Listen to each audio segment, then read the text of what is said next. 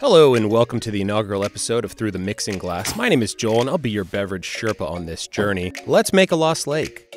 This modern tiki drink was created by Paul McGee of Lost Lake Tiki Bar in Chicago. First up, the recipe calls for 2 ounces of Jamaican rum. I'm going with a 7-year-old Angostura rum from Trinidad and Tobago. This rum isn't going to have all the banana funkiness you'd expect from a Jamaican rum like Smith & Cross, but I think it works in this drink. Next up, 3/4 of an ounce of passionfruit syrup. I made this batch myself using Goya frozen passionfruit pulp from the grocery store. I'll put the link to the recipe I used below. And we're following that up with 3/4 of an ounce of freshly squeezed lime juice.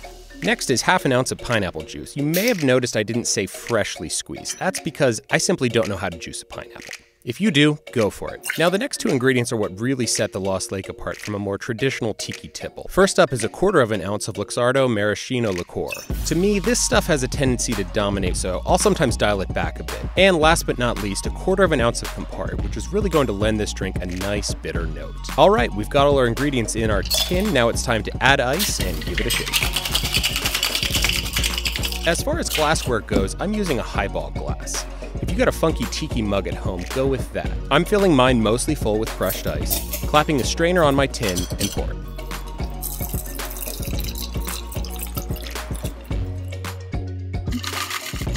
I'm also going to garnish with a sprig of mint. There we go. And an orange wedge. Oop. That doesn't look right. There we go. Now this drink is perfect. Add a straw and drink up. This drink is everything I want a cocktail to be. It's bright and refreshing.